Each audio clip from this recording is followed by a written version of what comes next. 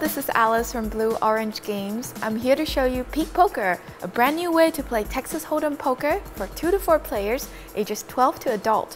What is unique about PeekPoker is its patented innovative peekers, which are plastic see-through cups that you use to roll and see your dice.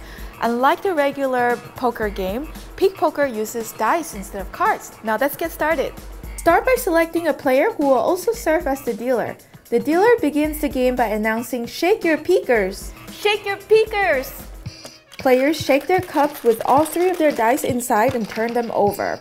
Through the slats on top, they will be able to view their dice. Each player bets to stay in the game. The dealer then rolls 3 community dice, which will be shared by everyone. From the 6 dice combined, 3 of their own plus 3 of the community dice, players create the best hand using 5 dice. Each die contains 6 faces: 9, 10, Jack, Queen, King, and Ace. PeekPoker allows the same order of combinations as in regular poker. Players bet, call, raise, or fold in turn according to their dice combination, or may try to bluff their way to the top.